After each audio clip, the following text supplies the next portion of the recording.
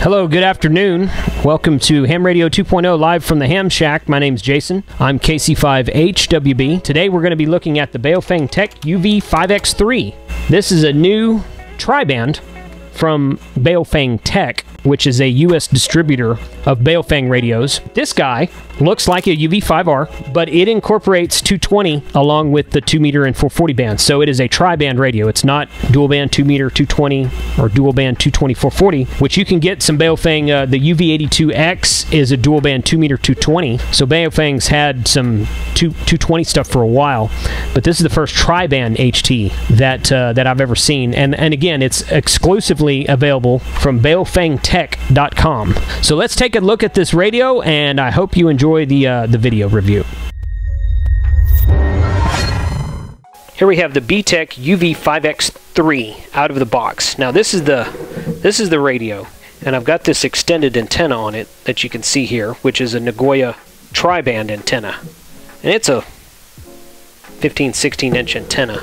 I bought it along with the radio. The manual in there. It's kind of an unboxing and testing at the same time. This antenna that comes with it says it's a dual band. So it only comes with a dual band antenna, or at least this antenna is marked dual band. It's marked 136 to 174 and 400 to 520 right there on the end of the antenna. So it does not come, or at least this one didn't come. I thought it came with two antennas. One a single antenna for 220 and then this dual band antenna. But it does come with an earpiece. That's nice. And then it comes with the manual, of course. And it's a pretty thick manual. The English on it looks pretty good, really. The power on message can only be set via computer link. See the section called Computer Programming for details on how to set up a link with your computer. There you go. But this is, just like you would expect a Baofeng radio to be. We're going to test. There's a local 440 machine. KC5HWB testing. There we go. Okay. Thanks for the test. KC5HWB. Okay, so we've got that there. Now, to program, one thing I've never done, I have never done a video on how to program a Baofeng radio. Now, some of you may be like, who cares? But there are people out there who actually would be interested in a video on how to program a Baofeng radio. So here's how you do it. What we do is we set our frequency here. So I'm going to set the frequency. Okay, once you set your frequency, hit your menu key, menu, and we're going to page up to transmit T-CTCSS, which is transmit CTCSS tone. And you can go in here and set your PL tone to whatever you want. You only need to set the transmit usually. If you need a receive tone, you do it on the RCTCS menu, which is menu 11 on this radio, but usually transmit's enough. And then you page up and you go to SFT-D, which is going to be your plus or minus or off. It'd be off for simplex. So we're on 440, so we're going to do plus. And then we go to offset. And we do the offset direction, or the offset frequency. Exit. And that's all you need. I'm not keying that repeater, it's too far away. That's all you do to program a Baofeng radio. And then you can go in here to the menu and you can set it to a specific channel. If the CH is not in front of it, that means the channel is blank. If the CH is in front of it, that means the channel is there. So you'll have to exit out and go up to delete channel, and then it takes away that CH in front there. You can see that. Make sure you're in frequency mode when you're doing this. So we will go into delete channel 8. Then we'll go into memory channel. Take that in there. Put that in there. And 8. And there you go. It's still not saving the offset. It's saving everything else. It's keying up the PL tone. And it's keying up the right frequency, but it's not saving the offset for some reason. So it may be kind of a bug in the Baofeng radio. I don't know. I looked it up online and I talked to the BaofengTech guys, and apparently there's a trick to saving offsets in memory, which some of you probably already know this. In fact, once I read it, I was like, oh yeah, that's right. I forgot you had to do that. It's been a long time since I've done it, but we're going to go through it again here. So what we did earlier was we saved channel 7 Well, I've already updated channel 7, so we're going to go to channel 8, 442.900 on the top band there.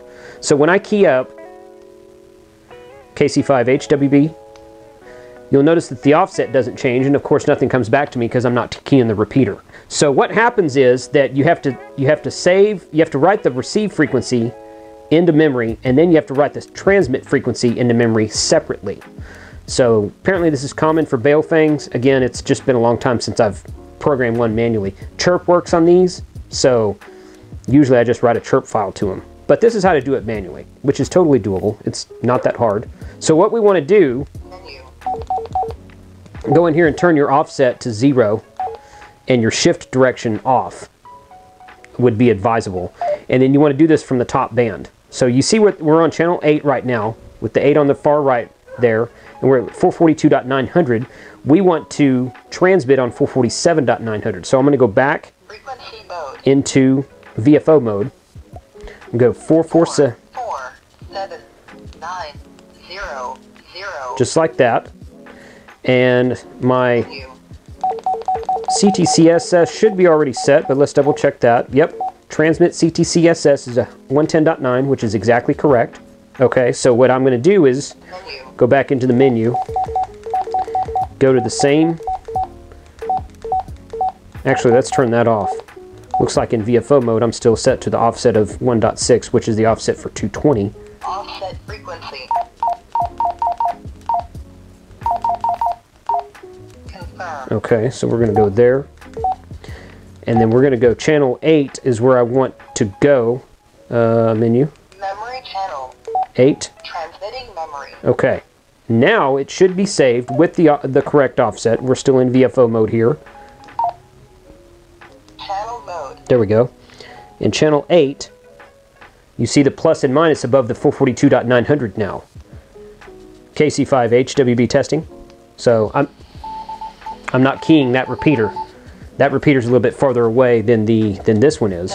But you can see the plus and minus, and when I keyed up, you saw the offset go. 447.900. KC5H WB testing.